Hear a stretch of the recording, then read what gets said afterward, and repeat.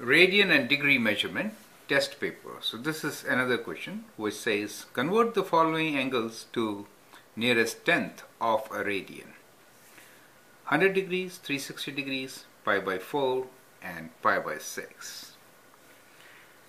Now convert them and then look into my solution.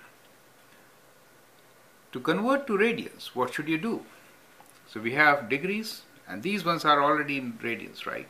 So here we just need to write it in tenth of a radian.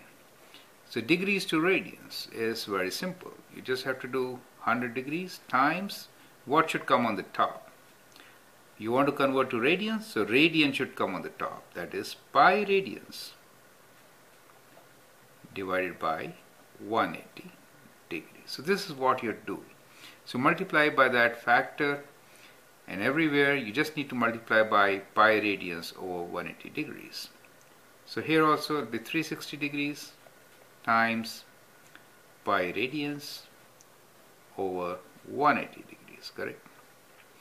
This is already in radians, so just use your calculator and find the answer. So let me do two of them for you. Let's say 100 times pi divided by 180 will give us 1.7453.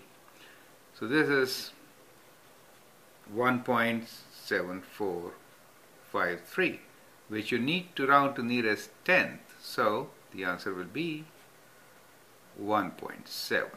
Okay. Now, if it is pi by 4 or pi by 6, just divide pi by 4, for example, and then you get 0.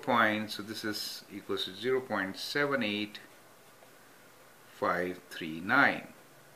Anyway, we just want tenth, so we'll write 0.8 in radians.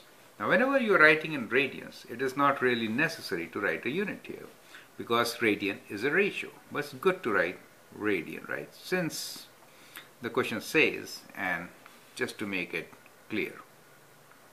Okay, so do the rest, it's the same thing. Thank you.